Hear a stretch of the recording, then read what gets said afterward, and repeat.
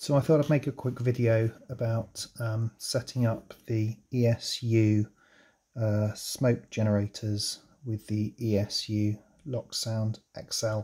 I tried to do this recently and ran into a few problems, particularly with the chuff smoke emission, and a few people on the ESU cab control and LokSound installation Facebook group were kind enough to help me and point out the issue, because it's not very obvious in the installation manuals.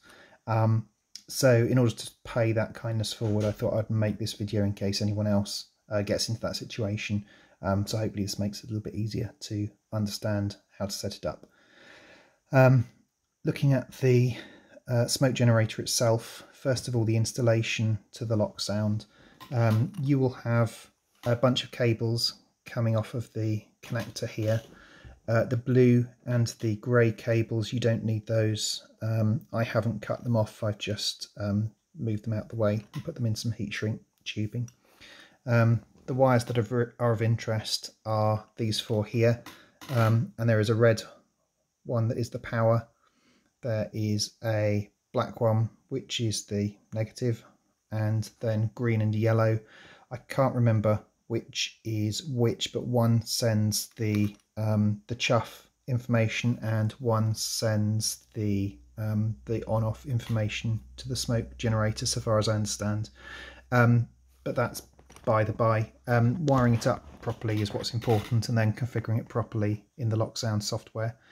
So this is my decoder, and you have to excuse the wiring. There's quite a bit there, and a lot of it isn't necessary.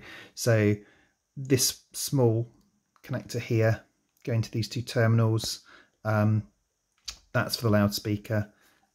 This little harness here that goes to some of the aux ports on this side, that's my light harness, and it just makes life easier when I want to uninstall the decoder. I've also got two connectors here, one for the power and one for the one for the input power and one for the track power. The connectors that are of interest, as I said, the red power comes off here, which is the U+. So if I can get that to focus properly, there we go. The U+ down here, that's the smoke power. The ground here, get that to focus again, there we go. The ground, which is this one just here, and then the commands, which come off of, in this case, aux 1 and aux 2. So yellow goes into aux 1, and this green, it looks a bit blue in the camera, it's green, goes into aux 2. Forget about this here is part of my lighting setup, and these two are as well. So the ones that are of particular interest for your smoke unit are these two. Mine's hooked up to the decoder tester at the moment. I'm just using that to configure the decoder. You could do it on the track, you could do it in the loco, but I tend to take mine out and do it on the decoder tester, just because I run battery, so I don't really have a DCC rail set up, and I find it easier to do it this way. Looking at the software, the first thing you will need to do is set those aux 1 and aux 2 outputs to be correct. So aux 1 here, you will need to change the output to the external controlled smoke unit, and because it's an ESU unit, you want to select the ESU smoke unit. That's pretty straightforward. I've left the power on delay and the power off delay at 0. I don't really have a need to change that. The other output is the aux 2. You can see that there. Again, I've given it a descriptive name, and the output mode is this trigger smoke chuff. Chuff power and fan power set to 31. I haven't played around with that, and the timeout set to 0. My LokSound, by the way, is showing the CVs. I've switched that on. If you want to do that, it's useful. You can do it down in program settings and you just click show CV numbers. You can turn it on or off. That's useful to know. So we've done your function outputs. Then we want to go to function mapping and decide how you're going to, what function key you're going to use to turn the smoke unit on or off.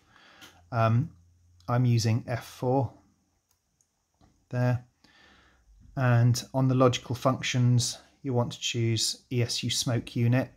This is all stuff that you can get from the instruction manual, but this next part is the bit that I needed help with because it wasn't very obvious, and it's that you need to set aux2 as a physical output. If you don't do that, you won't get the chuff when the loco starts to move. So you'll get steam at idle and then you won't get anything further once it starts to move. When it goes through the acceleration, the deceleration, the coast, you will get nothing. Well, I got nothing at least. And then you will get smoke again when the thing comes to a stop. And that is set in the sound. The sound file here, this is the important one, sound slot 1. That's the main driving sound. You may see, as I have here, because it's a multi-channel sound file, you'll see the sound in slots 1 and slot 2, and slot 2 is greyed out. That's fine, that's normal. Double click on slot 1 and you get the, just move this down a bit, get a bit more space. You get the transitions here. Now if you're going to use an ESU supplied sound file, a lot of this, certainly the later sound files, are all done for you, but it's probably worth checking anyway. Each time you select one of these containers, which is a state, like the stop state, SD is start to drive and DS is drive to stop. And then if we move along, you can see the various drives, and that goes up to, I think it's 6, goes up to 6. And then up at the top here we have the acceleration steps that it moves through. So I believe when it's accelerating, it's going up through the sound file like this as it accelerates. Down at the bottom you've got the decelerations and then the coasts. For each of these, check that you've got some detail. So the stop, you click it, the state properties appear for that container, and what you care about here is the smoke unit information. So those are typical settings for the loco at idle. As you go to stop to drive, smoke unit settings, they change, yes, they do change a little bit. The fan increases and the temperature increases slightly. Drive to stop as well will have just a fan and a temperature. And as we move along the sound file to stuff like, let's go to the accelerations, for example. Click on an acceleration, you'll see that we start to get the steam chuff ticked. So all of the accelerations have the steam chuff ticked. The DC steps will have the steam chuff ticked. Let's move down to the coasts. The coasts do not have it ticked. And what else have we got? DCs, the drives themselves have the steam chuff ticked. So you can highlight any of these, and if I pull back a bit, actually you'll see the whole screen without me mucking about.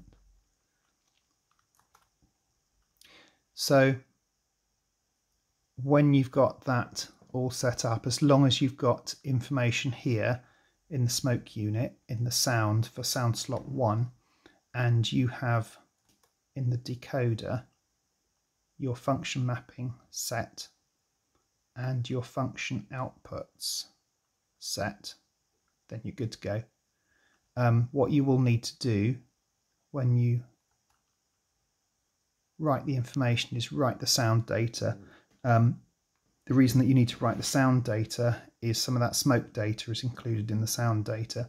If you just write the decoder data, you're not going to get all of that information relating to smoke that's in the sound file. So make sure you do that. When you go to write the sound data, you'll be prompted, a box will come up with a pre-ticked, do you want to write the decoder data as well? So by default, it's going to try and write everything to the decoder, and that's what I do, just to make sure that I've got everything. Something else to be aware of, when you read the decoder data in here, it's not going to read the sound data back into the lock programmer. So if you open the lock programmer and then read the decoder data and then save that as a project, that project won't have any sound information. Okay, so just be aware of that. It caught me out the first couple of times that I used it. I didn't realize what I'd done. It was no big problem, because what I could do was read the whole project file again off of disk, and then I would read the decoder data into that. So I'd get my decoder data and the sound data, and then I could save the project file, and the project file would have everything. An example of a project file that's got sound, you can see here, these two here, they're much bigger files. They have the sound data. This one here, this Mikado No Smoke, is where I'd made the mistake of not saving the sound data. I just read the decoder data and then saved it as a project. And so obviously that's much, much smaller. So that's worth knowing.